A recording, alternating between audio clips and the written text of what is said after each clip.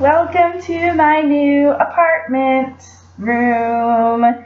It's much bigger than the other room I was in. You can't really see it that well. There's my bed. It's very big and it's actually comfy. And then those sliding doors lead to my kitchen. My bathroom is there and my front door is there. So that's a lot of fun. Oh, and I have a dresser over there. Anyway, I need to get a hold of a camera so that I can actually take pictures, because I got to Korea and I realized that I didn't have a camera, which is really silly. But anyway, that's so much fun that you get to go on all these travels in the near future. I'm excited for you. That's a long time to be gone. Although I'm like one to talk, I guess, since I'm gonna be in Korea for a year. But I really love your videos. They make my day. I'm so glad that we make them.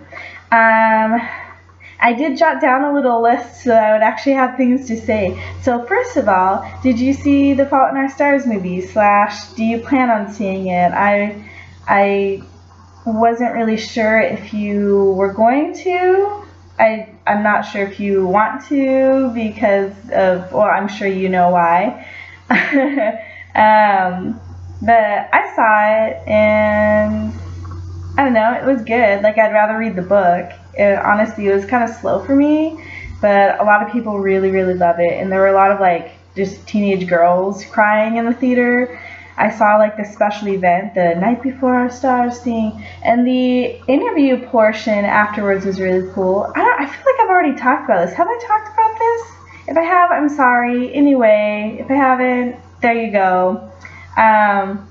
So I'm going to tell you one thing that has been difficult / interesting about work, and one thing that's been interesting about Korea in general, and then one thing that's been good about everything. So one thing that's been kind of difficult at work is learning everyone's names. Like, I have a lot of students, not as the school I work at is actually pretty small compared to other private school things, Hagwons, but I still have a lot of students, and learning their names is really hard because they kind of laugh every time I say their name because it's funny to them.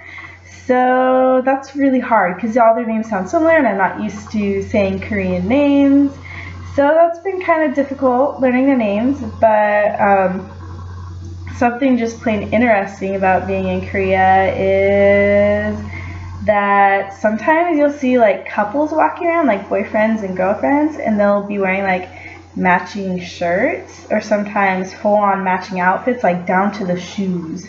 I saw a couple 2 days ago that were just walking around wearing matching shoes. Who does that? That'd be so weird to see in America. And a week ago, I saw a couple walking around with matching shirts and pants. No big deal. They're just walking around wearing the same outfit. I don't know.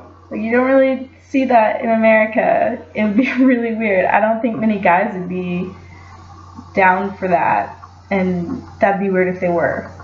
It's something that in America, if I didn't even know that people did that here in Korea and I was back in America and dating someone, I don't think it would ever, ever, ever cross my mind hey, let's get some matching shoes and wear them around. Never. That wouldn't even pop in my head. How'd that even happen?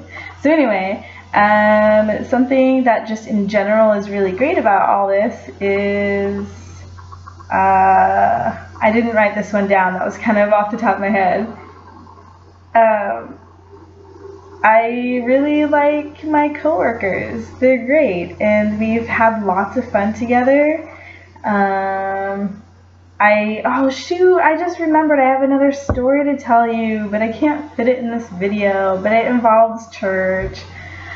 I'll have to tell you later because it's actually really, really great. So anyway, I should get going now. I have to go teach kindergarten. But I hope that you also don't forget to feel awesome. Yay! Love you. Bye.